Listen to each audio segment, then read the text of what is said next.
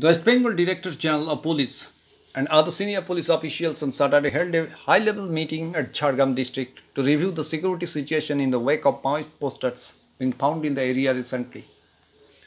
DGP Virendra, the IG Western Range and Jhargram Superintendent of Police along with State Intelligence Bureau officials participated in the meeting.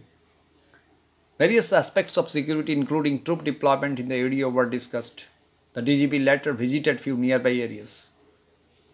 A few purported Maoist posters were found in Jhargram districts on Friday. The posters found in the Jhargram area of Belpahari had threatened a contractor to stop the construction of a road. The posters read, "Warning to stop the construction work of Jhargram-Poradi Metalik Road." A few Maoist posters had also been found at Phulaveda area of the district before Independence Day, asking people to boycott the celebrations. On Friday, a group of 7 armed Maoists, including 3 females, compelled the tourists to hand over their cell phones to them after a little chatting with them. Superintendent of Police Amit Kumar Bharat Rathore said they reviewed the overall law and order situation and discussed on area development. The snatching of mobiles from the tourists is a fake incident. Police is inquiring the incident. Some persons have been arrested in connection with mass party firing case. Locals alleged that Maoists are trying to make a comeback in the Junglemahal area, but the SP Jhargram denied it and said no connections of Maoists have been proved. Where is the report by Hummingbird News?